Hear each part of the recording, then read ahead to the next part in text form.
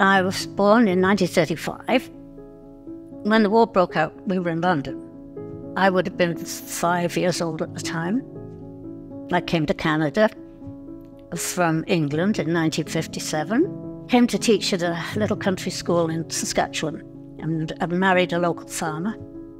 He was a good Catholic, and he was quite willing, as I was, once I discovered after a few years that I couldn't have children, possibly. He was willing to go along with adopting the children. I got 7 of them. It was just lovely. I was married to him for 36 years. He used to sometimes say some peculiar things. First of all, they thought he was bipolar, and then they put him on some medicine that didn't really work. He was paranoid schizophrenia, which he was. So then what happened, Christine? What did you do about this? The last 10 years, I look back on it as a reign of terror. I was scared stiff of him most of the time. Everything was piling in on me, and I couldn't see any way out of it.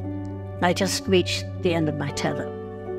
And then I decided I was going to I had some pills that the doctor had given me. I was very much on edge, and I just decided I'm going to swallow these. I'm going to get to sleep, and that's the end of it.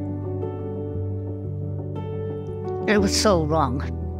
I hadn't really thought about it one way or the other until after I did it. Because then, right after I'd swallowed everything, then I was concerned about the kids. And began to realize how wrong it was. And so I got help.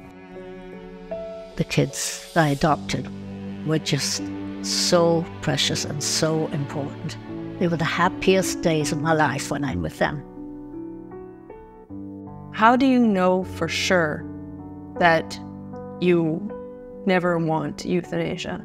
Euthanasia is suicide. Oh, there's no other word for whether you get a doctor to help you or not. It's putting an end to your own life. It just made me shudder. People don't realize how short life is and how precious it is. We've lost our respect for life. We've lost respect for our own life, that it's a gift from God. Tell me about the story of the tattoo. During the war, they printed these cards, and you're supposed to carry them in your wallet. And it said, "I am a Catholic. In case of accident, please call a priest." You know, later on, when I was over here, I was so disgusted with the thought of euthanasia, and I wanted to make a statement. But I didn't want to do like they did in the war, put a card in my wallet, because you lose your purse. So I decided I'd get a tattoo. That would be with me forever. When I went to the hospitals, the nurses would see it. And, "Oh, come on," they call another nurse in and think, "Oh, good for you, you know." And doctors walking by would give me a thumbs up, because none of them wanted to be involved in helping live people to kill themselves. It just went against the whole idea of being a doctor.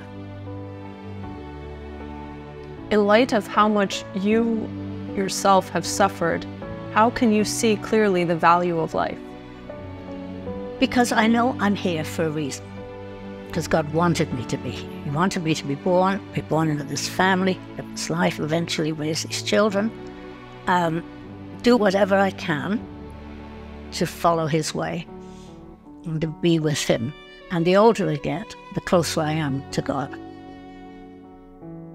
Respect the life you have. It's a gift from God.